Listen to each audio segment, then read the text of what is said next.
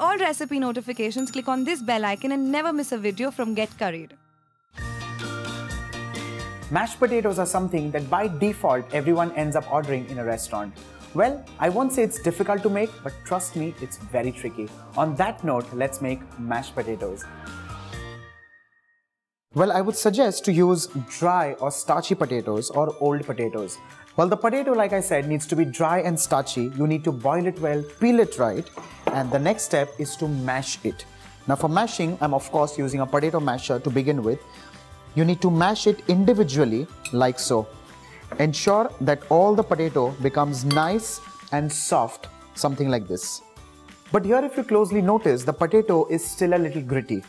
Let's wait and watch. Well, initially when you begin mashing the potatoes, it looks very easy.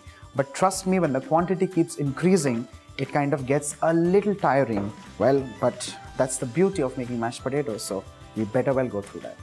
Well, just a little while earlier, I showed you the grits in the potato. The next step is to take care of those. I'm passing the potato mash through a sieve. Well, again, you need to do this in smaller portions and not everything at the same time, because otherwise it's going to get difficult. What we are looking at is just passing the grits and making them finer.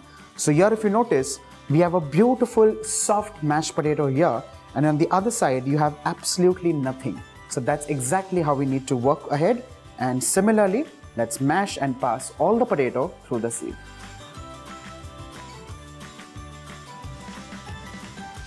Once all of the potato mash has been passed through the sieve, let's keep this aside and let's move on to chopping some parsley or chives. For this, I'm using some curly parsley and chopping that nice and fine. Once the parsley is chopped like any other leafy vegetable, the next step is to start cutting this using a rocking motion like this.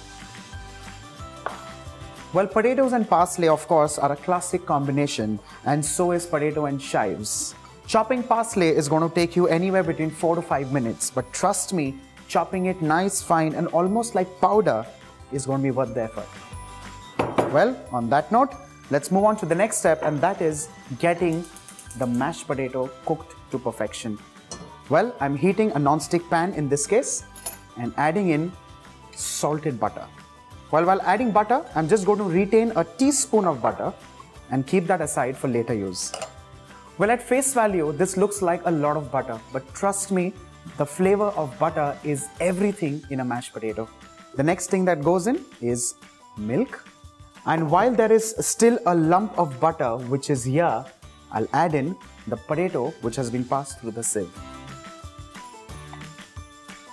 Time to add in some salt. Be extremely careful with the addition of salt because there's no water in this recipe. Salt is there in the butter, and salt was also added in while boiling the potatoes. On medium flame, churn this nicely and evenly till all of this gets almost emulsified. Now the next question that would arise is how much do we cook the mashed potatoes? Once all of this potato mass comes together, that's the sign that the mashed potato is done and ready.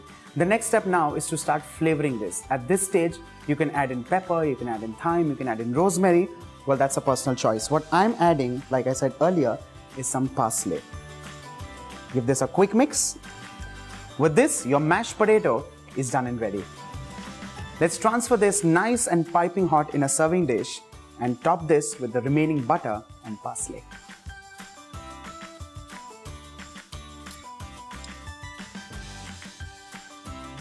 So with this, your soft, silken and almost custard-like mashed potato is done and ready.